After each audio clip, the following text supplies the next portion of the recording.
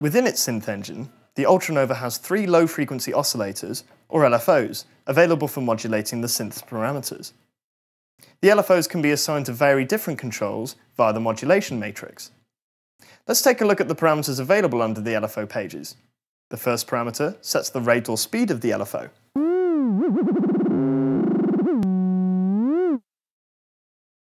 Note that the LFOs can be slowed all the way down to being static, or at 0 Hz, if this value is set to 0.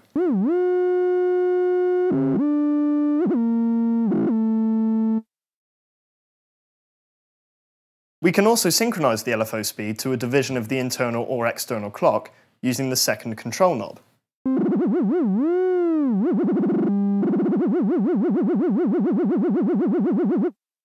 This is useful for making tight rhythmic patterns with the LFOs, which can then sync up with the arpeggiator or external MIDI source.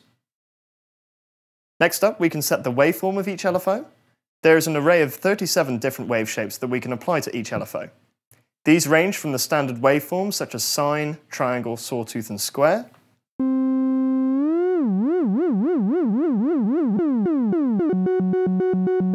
a random sample and hold effect, a random sample and hold effect with only minimum and maximum values,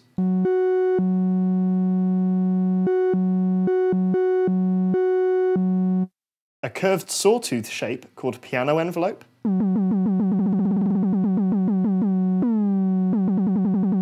seven sequenced-based waveforms,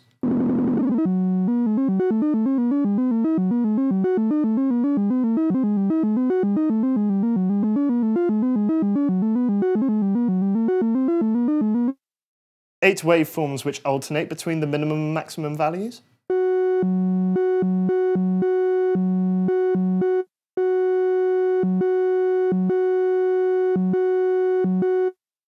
and a variety of pitched waveforms, which will sound chromatically if the pitch is being modulated by a depth of 30 in the modulation matrix.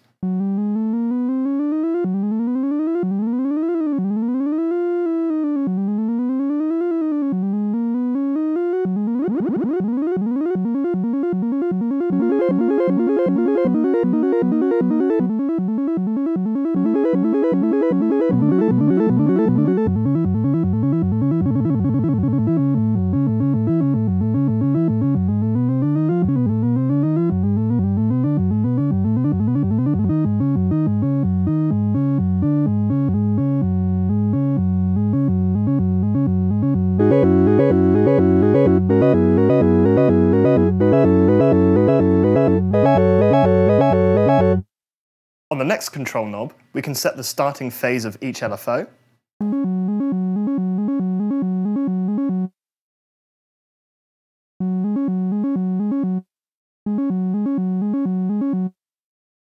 the fifth control knob governs the slew rate of the LFO. This sets by how much the LFO is smoothed and is most noticeable on waveforms which are not smooth or graduated to begin with. On the pitched waveforms, slewing has the effect of adding portamento to these patterns.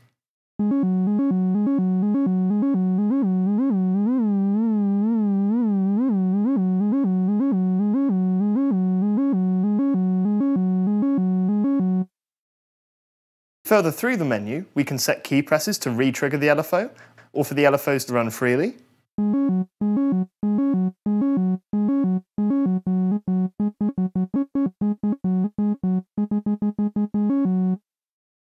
For polyphonic patches, we can set whether each LFO is common to each voice, and therefore applies the same modulation source to each note played.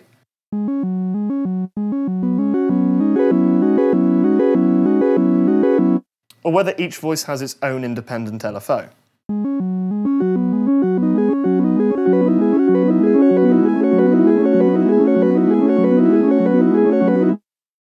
This can be useful in conjunction with key sync to create patches which add movement to spread chords, for example. Next up, we can set each LFO to one-shot mode. If turned on, this will cause each waveform to only be generated for a full cycle.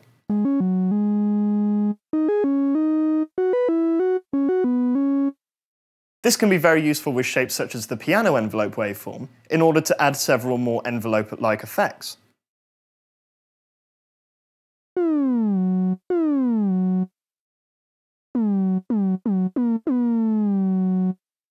On the second page, we have several options which allow for delaying and fading in and out of the LFO per key pressed.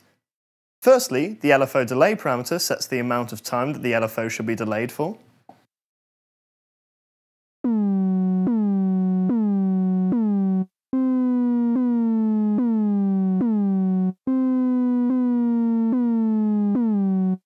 The delay sync parameter then allows for delay time to be synchronized to the internal or external clock.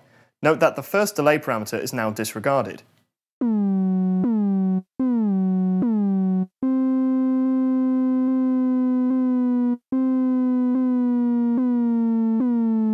We can set how the LFO is delayed using the in and out switch. Firstly, we can set the LFO to fade in gradually during the delay time. Or we can set the LFO to simply initiate at full amplitude after the delay time has passed with gate in. We can then do the opposite to the LFO and have it either fade out over the delay time or simply run until the delay time has passed, then stop in gate out mode.